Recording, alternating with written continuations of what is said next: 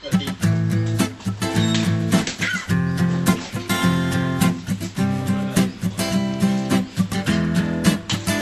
am sure there must be 100 minutes in an hour when worry is all I can do.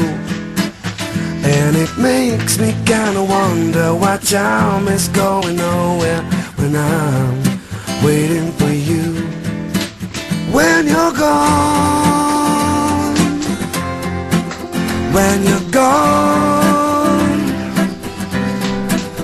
was it something I said? I just can't go to bed until I know that you're okay. I am trying once again to get off this silly notion that something has caused you to stray. Though I've always been relying on logic, my emotions won't stop reeling away. Had to turn the TV off 'cause the news were all distressing